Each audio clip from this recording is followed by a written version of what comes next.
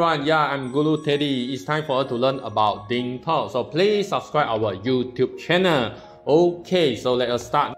So this is our Ding Drive. I believe most of you is quite familiar because the feature is almost same like the Google Drive. Yes, you can create a folder and upload many type of file, video, photo, and so on. So recently, maybe some of you will face this problem. Example, this is a folder called test123. So under this folder, you got two subfolder. One is called salary, another one is admin. So now I click salary. So salary, this file, Ding sheet, maybe recently I don't want let admin, okay, to have this authorization or permission to view this salary, maybe due to PNC issue. Okay, so what can I do it now? I just click here, I click delete, but the system this allowed me to remove due to this reason. So what can I do? Is it because of bug issue? No. So this Ding sheet, you are not allowed to delete, right? So we have go back to this folder, salary. So let us check one more time. We click here, permission management. Okay, we also do the same step. We just click delete. Alamak, why cannot remove? Okay, so now you have look at the main folder because salary and admin are the subfolder under test123. So how to do it? Very simple. You just click here, test123. Do you see the three dot? Click here, click permission management again. So now I want to remove admin. I just click delete. Already success.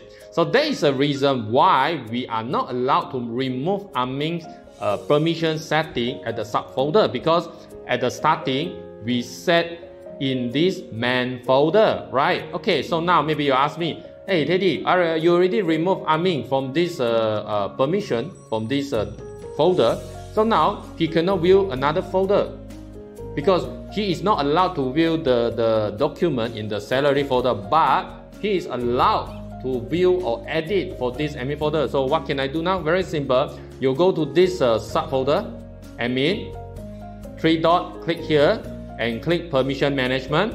So now I just add here add specific person. Okay, so let us search main name, main owner, main. Okay, so after this I click OK.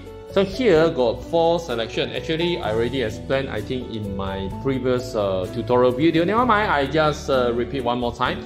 So here got 4 permission setting for you. The first one is view only, just view, cannot download, cannot edit. Can view and download, but you are not allowed to edit. Editable, yeah, you are allowed to edit. But the big difference between manageable and editable is manageable, you are allowed to delete the file.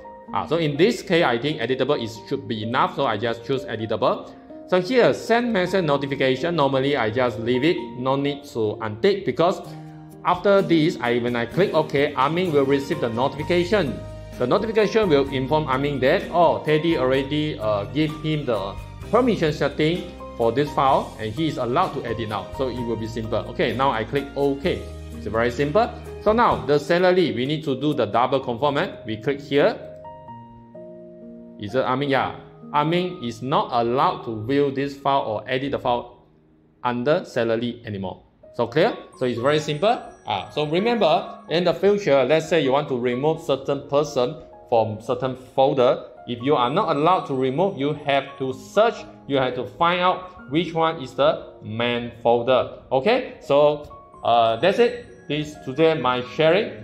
And again, last but not least, please share this tutorial video to your colleague or friend, and please like our video. See you next time. Bye bye.